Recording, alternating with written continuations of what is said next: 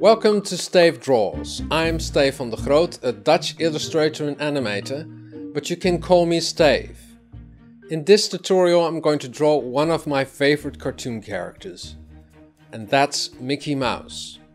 Mickey Mouse was born in 1928. He was actually designed by a Dutch animator called iBooks. iBooks worked for Walt Disney, and they had to design a new character because they lost all the rights to a former character called Oswald the Lucky Rabbit. If you look at Oswald, you can see him here, he looks very similar to Mickey Mouse. So in 1928, iBooks had to design a character he could draw very fast.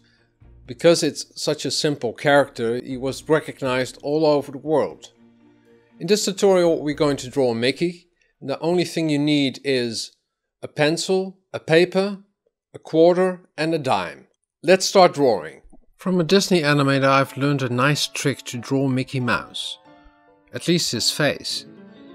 Mickey's face has 3 circles. One big circle for his face and 2 smaller circles for his ears. If you have a quarter and 2 dimes, you can use them to draw the basics of Mickey's face. Just trace the coins. If you don't have the coins, I will leave them on my drawing board just for reference. We begin with drawing 3 circles. The first circle is Mickey's head. Draw 2 circles the same size. Mickey is 3 heads high. Animators use the head to measure their characters. If you have a lot of different characters, the circle will be a handy measurement to get the dimensions of all your characters right. Now we're going to draw the ears. You have the quarter and dime to see the dimensions. I first draw capital T's to measure his ears. And then I draw in the ears. They're not perfect circles, they are ovals.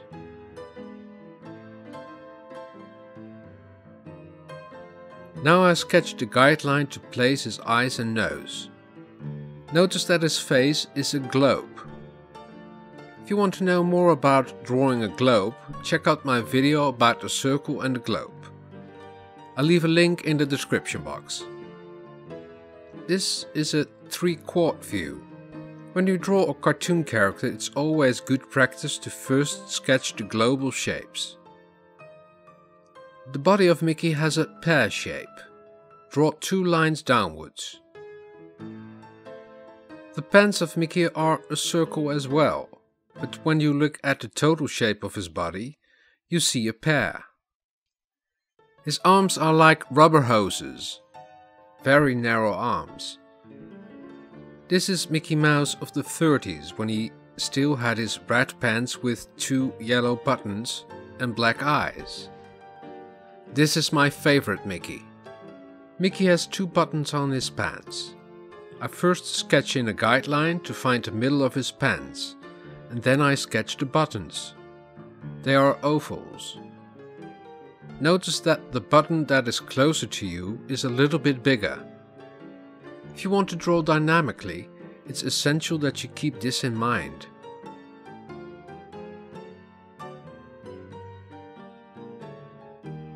The left trouser leg you see a little bit from below. That's why you look inside it. The trouser leg is also an oval. An oval is a flattened circle. The trousers are really round. I try and capture that by enhancing the round shape. The left trouser leg you look at from the front. It's also an oval, but I only sketch the front part of it, because the backside falls behind it.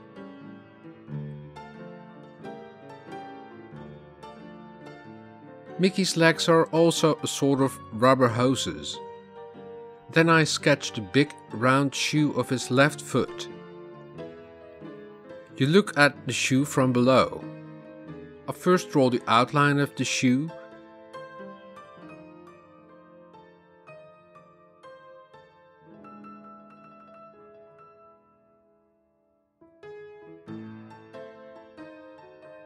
And then add the heel and the sole.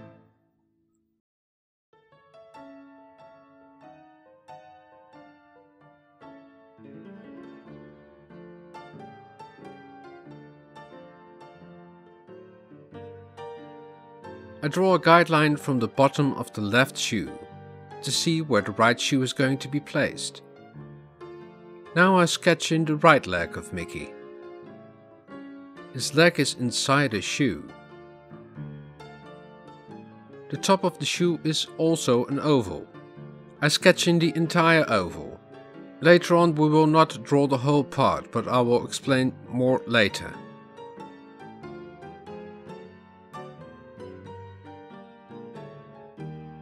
We're now finished with the body. Let's move on to Mickey's face. Mickey has a white mask. That was very common of cartoon characters of the 30s. Look for instance at Felix the Cat. He also had a mask. They had these masks to enhance their emotions on screen. The guideline comes in handy to draw the top of the mask in place. Mickey's eyes are big ovals. The left eye is closer to you, so draw it a little bit higher than the right eye. Now draw the snout of Mickey. That's an oval as well. Mickey is smiling, so we first draw the smiley dimple on his cheek. Then we draw a round line toward his snout.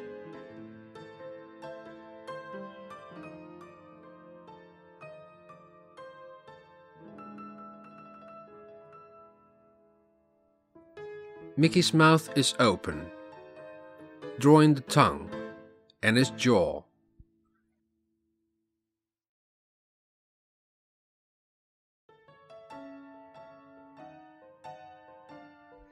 And finally, his nose. Now we have finished the sketch of Mickey. I grab a black colored pencil to draw the final outlines of Mickey. I've sharpened the pencil to get thin lines.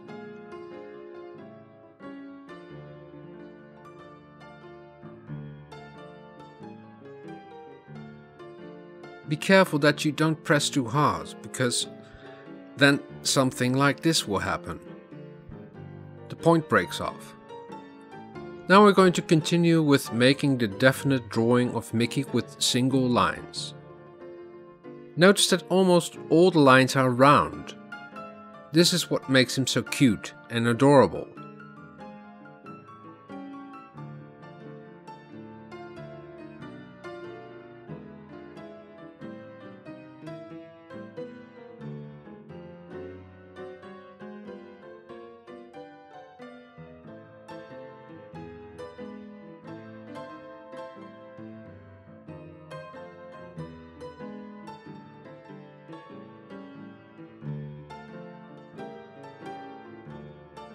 Now we come to the upper part of his shoe. Don't draw the total oval, just leave a little space in between.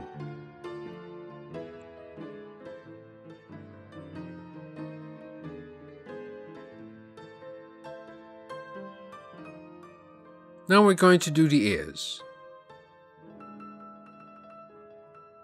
Now you have finished drawing Mickey.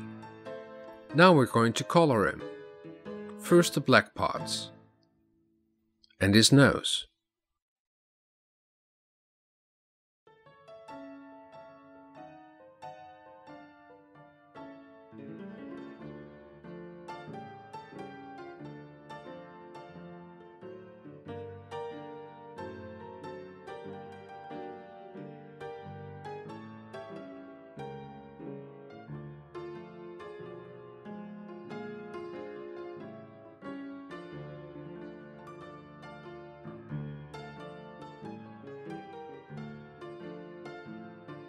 Leave a little oval in the middle of his nose to make it shiny. If you color with a pencil, it's best that it's not too sharp. We color Mickey's body.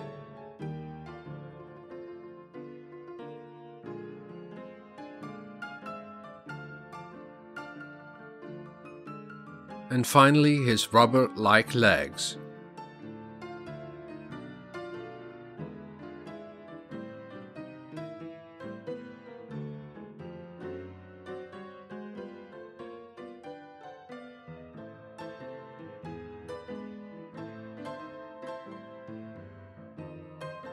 Oh, wait a second.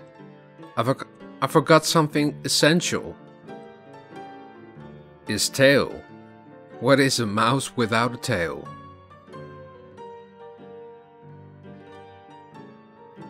Because I drew Mickey on colored paper, I need to color his face with a white pencil.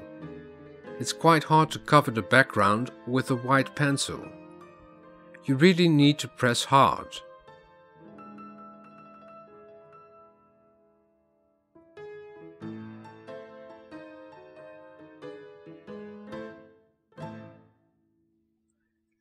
Mickey has a very simple design.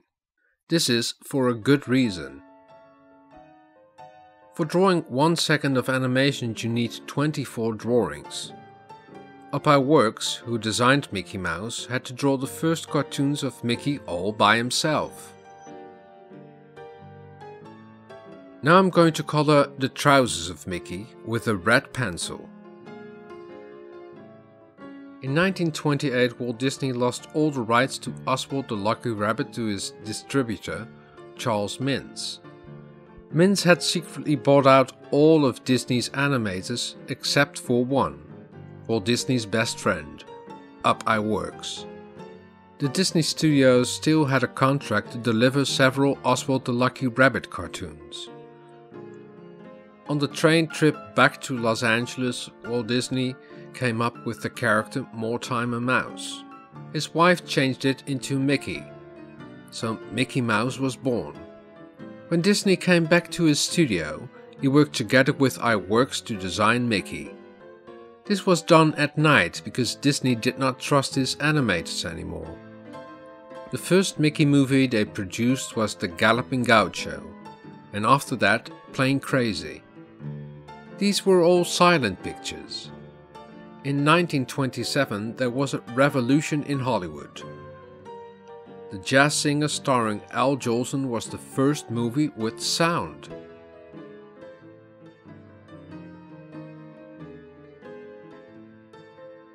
And finally I'm going to color the buttons and shoes with a yellow pencil. Disney wanted to make Mickey Mouse a big hit, so he decided to make the first cartoon with sound. So they made a third movie called Steamboat Willie. The movie premiered in New York and was a huge success. Just to quote Walt Disney, "We never must lose sight of one fact, that this was all started by a mouse." If you want to see Steamboat Willie, Plain Crazy and The Galloping Gaucho, you can check out my playlist. I have it on my YouTube channel. I also leave a link in the description box down below. So, this is how you draw Mickey Mouse. I hope you liked this video. If you liked this video, please give it a thumbs up or subscribe to my channel. In that way you won't miss a single video. Drawing is fun and practice makes perfect. See you next time. Doodles!